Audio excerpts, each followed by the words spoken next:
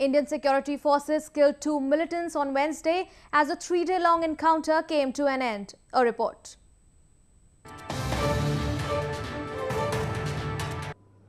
Gun battle between Indian security forces and militants in the Pampore district of India's Jammu and Kashmir province ended on Wednesday with the killing of 2 militants.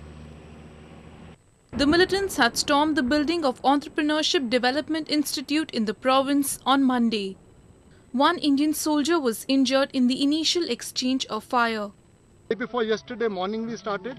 Yesterday we kept working on this, and today morning time we started the clearing of the whole operation.